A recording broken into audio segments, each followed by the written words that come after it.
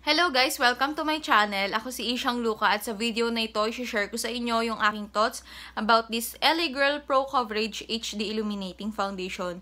So guys, kung gusto nyo malaman yung aking review about this product, please keep on watching. So ang una nating pag-uusapan is yung packaging nitong foundation. Nasa plastic lang siya na packaging or acrylic, hindi ko alam.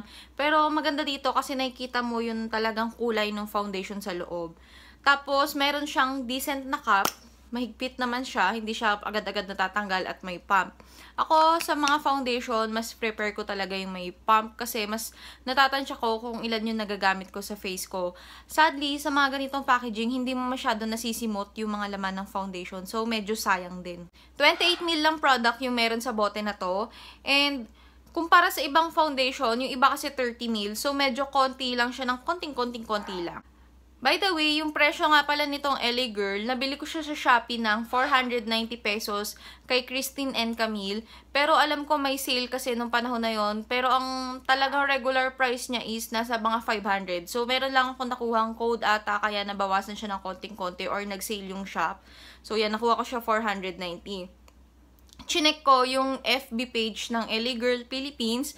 Nakita ko yung presyo nito doon ay $7.99. Available siya sa mga SM, ganyan. Pero kung medyo nahihirapan ka lumabas, medyo malayo sa inyo yung mga malls, pwede naman sa Shopee, meron naman mas mura. Naka 500 ka kasi sa Shopee, free shipping na siya. So, wala nang hassle. Kaya lang maghihintay ka na mas matagal. Ang shade ko ay beige. And pansin ko sa mga shade nila, meron kasi silang 15 shades. And karamihan sa mga shade nila, may itim. Tapos may isang shade doon na white yung kulay niya. Pang-lighten siya ng foundation. So, sa mga morena, sigurado mag-e-enjoy kayo sa foundation na to kasi maaaring merong mag-match talaga sa skin tone nyo sa kanilang shade range. Tapos kung medyo maputi naman kayo, meron silang white na shade, talagang as in white, para yun mapalighten niya yung kulay ng foundation kung medyo maitim sa inyo. Ako, honestly, itong shade na beige ay maitim-itim sa akin. I have kayumanggi skin tone. So, talagang mga morena, say hi, try nyo tong foundation na to. 6 months after opening, ma-expire siya. So, medyo mabilis-bilis yung kasi yung ibang foundation na na-review ko na at nandito, 12 months after opening pa lang sila mag-expire. Pero ito, 6 months. Sa application, yun nga nasabi ko na itong beige ay medyo maitim talaga sa akin. Tsaka may pagka-orangey yung kulay niya. Tapos, yung consistency ng foundation na to ay watery or runny. Yung amoy niya para sa akin, kaunting-konti na amoy ko yung alcohol sa kanya. Pero, hindi naman siya bothering na talagang nakakairita pag nilalagay nyo. Lalo na ako, medyo maselan ako sa mga fragrance tsaka perfume. So, ito, hindi naman siya nakaka-bother kahit na may amoy siya. At maya-maya, nawawala din naman siya. Prior to application, naglalagay ako ng Nature Republic Aloe Vera Gel as my moisturizer. Yun lang ang ginagamit ko na moisturizer every time na nagre-review ako ng foundation. Tapos, hindi din ako nagpa-primer para matest talaga natin yung foundation on its own. Hindi din ako gumagamit ng pangmalakasan na powder. Ang powder lang na lagi kong ginagamit is yung Bench Daily Spell. Yun lang talaga yung mga ginagamit kong powder or products kapag nagre-review ako ng foundation para walang mababago. At alam ko talaga yung performance ng product talaga sa face ko. Sa pagkaka-apply, pansin nyo na maitim talaga siya sa akin. Okay lang naman gumamit ng brush or sponge sa pag-a-apply nito. Pareho lang okay, nabiblend nila na maayos yung foundation. Hindi ka nagkakaroon ng streaks kapag gumagamit ka ng brush. And kapag sponge naman, medyo mas napapanatural niyan tingnan yung foundation sa face mo at mas napipress sa skin mo yung foundation. So talagang kampante ka na dikit yung foundation sa balat mo. Sa first layer ng foundation na to, na-even out niya naman yung skin tone ko, na-cover niya yung mga blemishes ko, lalo na yung mga redness, pero hindi yung super dark na spots ko, tapos yung ibang spots ko dito. Kasi maiitim talaga yung acne scars ko na yon. Kahit naman i-build mo yung coverage niya, okay na okay pa din, hindi siya nagkikiki. Pero kung hindi talaga matatakpan yung mga dark spots mo or blemishes mo, suggest na gumamit ka na lang ng concealer. Kasi pag masyadong naparami, kahit naman siguro anong foundation, kapag naparami yung lagay mo is magkikiki. So, para maiwasan yon na magkiki, gumamit ka na lang ng concealer. Yung concealer naman, nagbe-blend naman siya na maayos sa taas, tinatanggap naman siya ng foundation, kasi may ibang foundation na hindi tinatanggap ang concealer. Ito, nagbe-blend naman kahit anong concealer na gamitin ko sa kanya. Dito sa likod, may nakasabing medium to full coverage. Yes, it is medium, pero hindi ko sure yung full coverage. Kasi sabi ko nga, itong mga blemishes ko dito, hindi niya masyado natatakpan. Nai-even out niya yung skin tone, na-cancel niya yung redness, pero yung ibang blemishes talagang nagpipick through pa din sila. Tapos sabi dito, smooth, long-wearing, flawless-looking finish. So, yung long-wearing, malalaman natin yan sa wear test. Pero yung smooth, yes, nagmumukhang smooth yung balat mo. Flawless looking finish. Nakakatuwa lang sa foundation na to, hindi niya na-emphasize yung mga dry patches ko sa skin.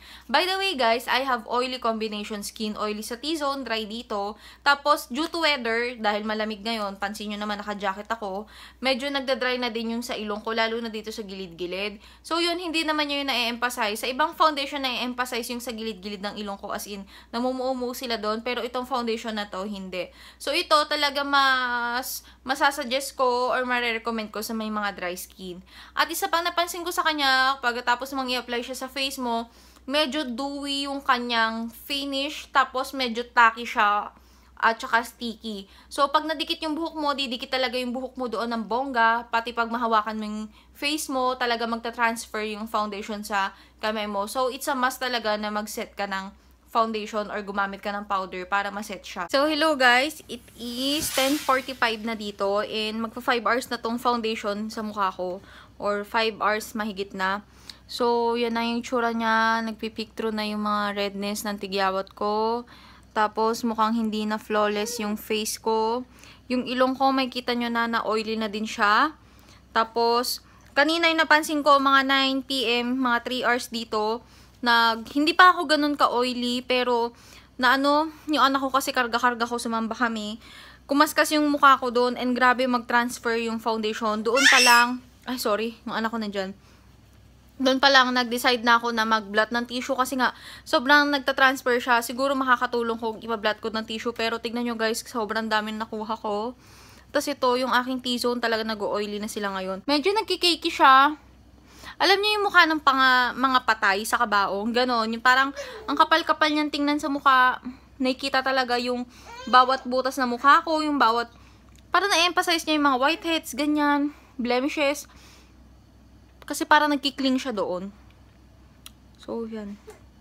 Yung, yung forehead ko, medyo makintab na. So, guys, update, 12:20 na dito. 7 hours na to na nasa face ko. 7 hours and a half, mga ganun na.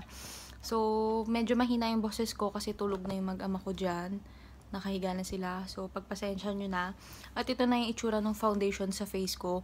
Ang unang-una nyo makikita is yung mga tigyawat ko. Visible na naman yung kanilang redness. Kanina na-cancel out yun ng foundation, pero ngayon visible na sila. So, ngayon, napapansin ko na yun dito sa under eyes ko, visible na yung mga fine lines dun. Talagang mukha na akong matanda. May kita nyo naman, hindi na siya okay. Tapos, ito nga yung redness. Tapos, super oily ng face ko. Kanina ko pa nga napapansin na oily na to. Siguro mga 5 hours. Nag-oil na siya, napapansin ko. Pero ngayon, magbablot na ako. Nag-blot na ako kaninang 6 hours nito. Or, 6 hours. So, yun. Talaga napansin ko na talagang nag-rub off siya. Natapon ko na kasi yung tissue ko kanina, pero ngayon magbablat ako ulit since ma-oily na naman nga ako. So, dito sa foundation na to talagang hydrating siya. So, yan. Kaya, blot galore. Pero in fairness sa kanya, maganda siyang kapitan ng mga blush, ng kung ano-ano. Ito yung forehead ko, super kintab na. So, pinapat ko lang yung tissue, hindi ko siya kinukuskus. Tapos, tignan nyo yung transfer niya, guys. Ang dami, diba? Mas matindi pa yung kanina, nakailang blot na ako ng tissue, talaga nagtatransfer at nagtatransfer talaga siya. So, kapag ganun yung foundation, lagi siya nagtatransfer, maya-maya magra-rub off na talaga siya, lalo na sa mga oily parts ng face mo. So, yan. Yung sa ilong ko, yun talagang problema ko. Ayan, kung makikita nyo, masagwa siya. Sana nabibigyan ng justice ang camera. Pero, nagkikiki na siya dyan sa magkabila. Tapos, nakakadiri ng tingnan yung mukha ko. Super pangit. Na-emphasize na naman yung kanyang enlarged pores. So, yan. Pero, hindi to sa may cheek area. Kasi dyan, dry skin talaga ako. Okay naman siya. Pero, dito sa may T-zone ko, di ba nga, oily combination skin ako. Nagiging dry lang yung ibang parts ng face ko dahil nga winter ngayon. Pero, constantly nagmo-moisturize pa din ako. So, yun yung performance ng foundation na to. Mga 6 hours, mag-oil na siya kahit na nasa malamig kang lugar, kahit na nasa office ka, mag-oil talaga siya. So, meron na lang akong mga tips siguro kung oily skin ka, oily combination tulad ko.